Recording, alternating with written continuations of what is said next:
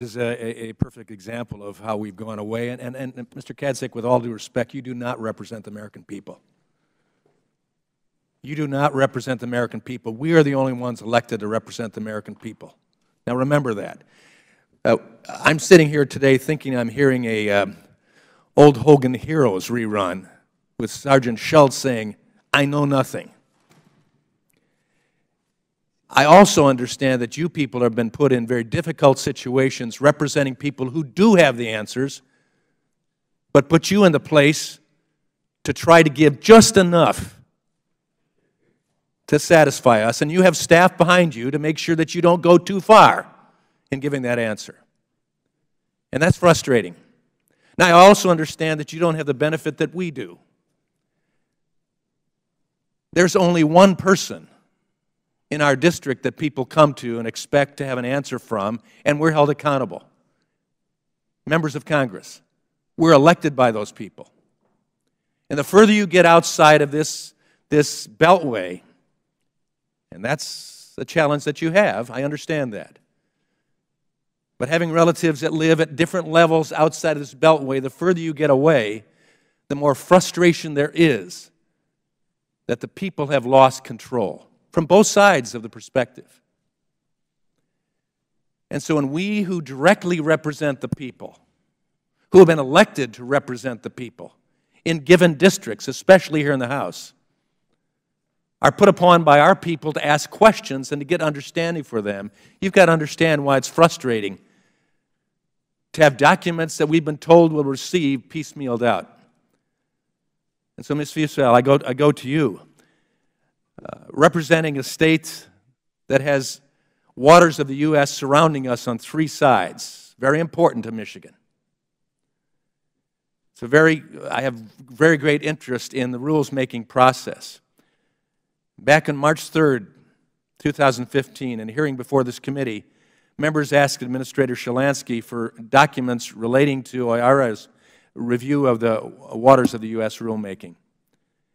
After the hearing, committee staff followed up with your staff on numerous occasions about this request, but received no response. How did you instruct your legislative affairs staff to respond to the committee after the March 3rd hearing? Did you instruct them not to initiate a search until a formal letter was received from the committee? Did anyone tell you not to initiate a search? What's your answers? No. Absolutely, after receiving the request, we began the search. It's a large search, and it's taking time, and I appreciate that we could have increased the speed of that production, and we are working on that. But when we got that request, we started to produce documents. We produced documents over the last several months. We will continue to. In your first production to this committee, on June 4th, OMB provided 893 pages of documents, 893 pages, 846 of which were publicly available online. Were you aware of that? The document request that we received was quite broad, and the documents that we produced were responsive to that. Several of those documents, or much of that documents, were publicly available online. Well, in light of that, since then, we have produced email communications between senior OIRA officials. Is it normal practice to have staff that are under heavy load, I understand that, to produce for a committee documents that are readily available online already? That was, as we read the request was quite broad. We believe that the documents that we provided were part of that request.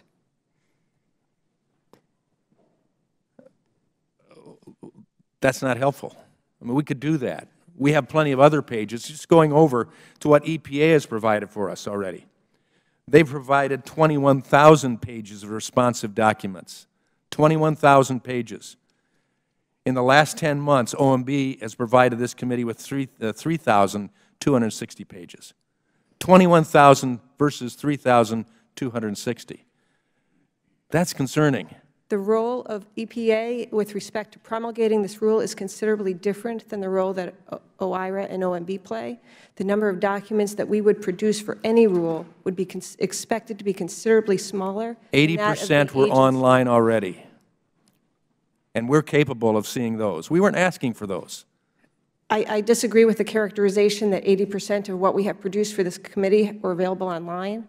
The first production included materials that were available online. The subsequent productions and the Less vast than 100 majority, pages the vast not majority online. of the documents we have produced for this committee have not been documents that were available online. I yield back.